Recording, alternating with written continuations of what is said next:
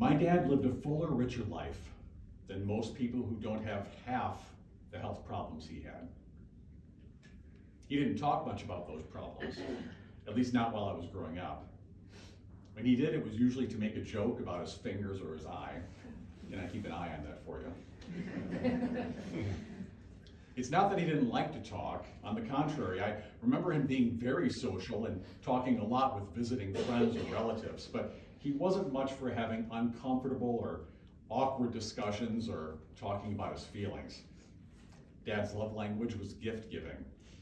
And when I was younger, he was way more likely to give you a couple bucks or a new tool, probably from Harbor Freight, than to openly express any emotion he felt. And that's just what he did when he dropped me off at college. He asked whether I needed any money, and he gave me a couple of bucks. At the time, I didn't realize that it was his way of saying, I love you. I remember one other gift-giving instead of awkward discussion occasion when I was in my early teens. He came in one afternoon while I was sitting at the kitchen table doing homework, and for no reason gave me a gift box of Old Spice. At the time, I thought it was completely random, but now that I'm older and I have a 14-year-old boy of my own, I imagine my mom probably complained about his son smelling like a teenage boy and insisted he talk about hygiene with me. But rather than have the awkward conversation, he thought he'd just fix it with some cologne. That's my dad, creative solutions. I think things changed for Dad as he got older. In the last few years, he said, I love you a lot more. He told me several times recently how proud he was of me. I didn't get to express to him nearly enough how proud I've always been of him and how grateful I am for how much he taught me. My dad taught me what it means to be a man. You own up to your mistakes, you follow through on your responsibilities and your commitments, you provide for your family, and you take care of your tools. You stand up to shake hands and you keep your shirt buttons, your tie, and your belt buckle in a straight line. My dad taught me self-sufficiency. He was a die-hard do-it-yourselfer who was committed to completing that remodeling project, fixing that car, or solving that home problem on his own and on a budget. It was a self-sufficiency tempered by knowledge of his limitations, though. He wasn't above asking a buddy for help when he might be getting in over his head, although that may have been for social reasons. He taught me the value of hard work. When looking for a job in the years following his war injury, Dad was told he was too weak to be a hospital orderly, that he would be unemployable, but he wouldn't accept that. He kept looking for work, found it, and impressed everyone with what he was capable of. Dad dreamed even back then of owning his own business, maybe a small engine repair shop, and setting up a workshop in the back of the garage, a dream he would realize years later when he established P&J Upholstery. He taught me never to replace what you can repair. He taught me to take pride in your home, your appearance, and your accomplishments. My dad taught me that a car can do two things, stop and go. And if it can't do the first thing, you better not do the second thing. My dad taught me to respect other people, especially my mother. I think the first time I remember being afraid for my own life was when he came to talk with teenaged me after I shouted at my mom in anger. When he told me in no uncertain terms that I would never talk like her like that again. He put the literal fear of God into me. Dad really loved Mom and was fiercely protective of her up until the very end. Roy, he told me recently, that is one smart lady. I inherited my dad's sense of humor. And he taught me to dance like nobody's watching, but only when people are watching. And then only when it's going to be most embarrassing for your kids. My dad taught me that just because someone says you can't do something doesn't mean you shouldn't try. Like, you're unemployable. Like, you can't do carpentry if you're missing one eye. Like, you can't actually see a 3D movie if you're missing an eye. That's actually true.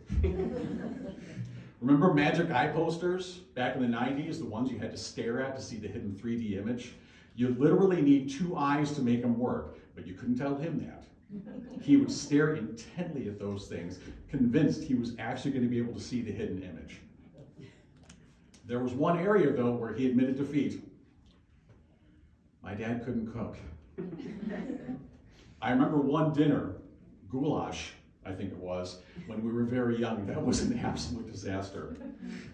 And that may have been the very last time he ever actually tried, but watching him made me want to learn and to be better. So I want to thank my old man for his horrible kitchen skills, but in all seriousness, I want to thank him for the example he always set, always learning, always wanting to be better. My dad was a high school dropout who suffered a life-altering disability in the war before he was even old enough to vote, and was subsequently told he was unemployable. That dropout could have given up, but instead he sought to improve himself, even as he improved our home. Dad always had a project he was working on, and sometimes that project was himself. Finding a job with Heiser Ford, then becoming manager of the parts department, graduating from trade school, starting his own business, advancing as a member of the Masons.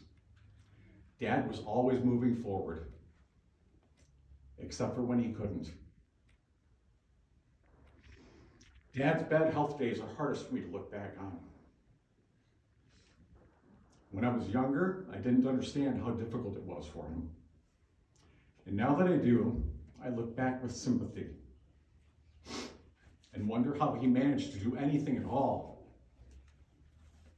But I also look back with regret over how I felt toward him at the time, wishing I could have understood and been more compassionate back then. There are visible and invisible wounds, and my father had both. He told me not a day went by when he was reminded of Vietnam just by looking at his hands. It went farther than that, though. I know that the memories of the war were a deep, inseparable part of him. And I can recall several occasions when sights or sounds would trigger a memory tangible enough to take him right back there. Through my dad, I learned that memory is powerful and precious. Make memories. Keep them. Cherish them.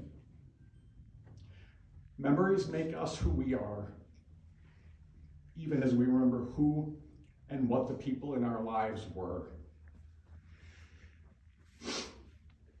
We will have good and bad recollections of everyone.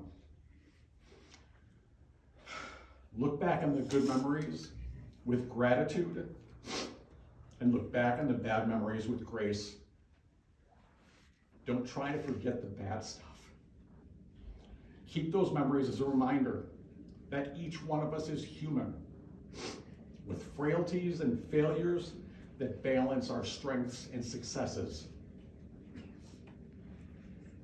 Know also, looking back, that the grace we extend to others will be measured out to us in quantities greater than we can deserve by a God larger than we can imagine. I believe Dad understood that grace and embraced it. While he was never much of a churchgoer, toward the end, Dad let us know where he stood on matters of faith. Jesus is my friend, he said, emphasizing to us how important it is to walk with him and talk with him. That Jesus could reach the heart of a man so strongly independent and so wounded by life, bringing peace and redemption, is amazing grace. I believe Dad's eternity, an eternity in a glorified body free from pain, was secured by his faith in Jesus. And I believe eternal security is available to each of us through that same belief and faith. Meanwhile, we mourn, but not as those without hope. Because if we embrace the redemption that is offered, we will see Pat again in his glorified body and rejoice together. It's a miracle that Dad lived as well as he did for as long as he did. However, before you imagine his injuries, his disabilities, somehow robbed him of something, let me tell you what he gained when that injury changed the course of his life. 6 children, 15 grandchildren, loving and supportive in-laws with nieces and nephews who have helped fill his life with immeasurable joy, and an amazing, remarkable woman to call his wife, who is the living personification of Psalm 31, Proverbs 31. That's grace, that's mercy, and that's miraculous. By all rights, Patrick Leroy Smalley should have died in Vietnam on February 3rd, 1967. His life was a miracle, and that makes our whole family a miracle. Each and every one of us. When his life should have ended, God had other plans. And that means God has plans for you, my brothers and sisters, my nieces and nephews, my children. If Pat had been lost, none of us would be here. He recognized that gift. Maybe not right away, but when he did not squander it. We also cannot take lightly the gift, the miracle that has been passed on to us through our father and our papa. Do not squander it. Honor Pat, honor his life by living as he did. Responsible and devoted, respectful, proud and self-sufficient, yet humble enough to ask a friend for help. A hard worker, a jokester, a lifelong learner, an overcomer.